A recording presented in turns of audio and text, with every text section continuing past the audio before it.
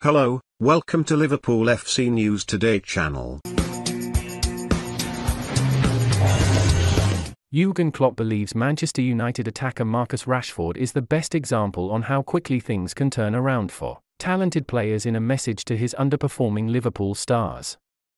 It's been a frustrating season for Liverpool after coming agonisingly close to a quadruple just a few months ago.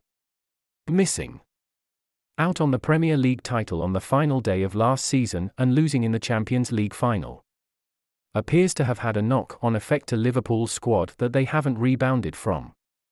Usual star performers such as Virgil van Dijk, Trent Alexander-Arnold and Mohamed Salah have all failed to reach their usual heights, while injuries have also cost them across the pitch. Klopp doesn't appear worried about the long dip in form from his crop of Liverpool stars, but insists it is up to the individual to ultimately turn things around.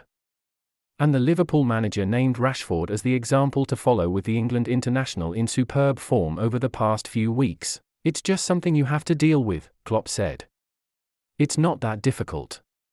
Of course, some players didn't exactly reach the level they reached for us consistently over 5 or 6 years or whatever. That's not unusual, it happens to other players as well. I think one of the best examples ever is Marcus Rashford. The season he had last year and the season he has this year. I'm not sure he can really explain it. Of course, Erik ten Hag coming in and new boys, all these kind of things. But it's not like Marcus didn't want to deliver last year, for example, and now he's flying.